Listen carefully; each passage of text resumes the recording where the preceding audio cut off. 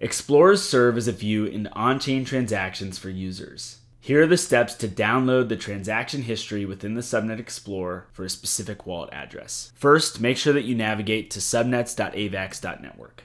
Once you're there, you can go to a specific subnet via the drop-down menu. Otherwise, you can search for a wallet address right in the middle. For this example, we're going to go to the DFK subnet, where if you had a specific wallet address that you would like to export the transaction history for, you can search for it here. For this example, I'm going to click View All Transactions and just select an address that was used recently. When you click into the address, it will give you an overview here. You can scroll down and you can export to CSV. It should be noted that the export will be the 10,000 latest transactions associated with this address.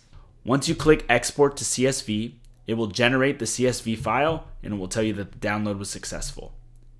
You can open this file, where it will give you all of the transaction history as well as all the details about those transactions there in a spreadsheet.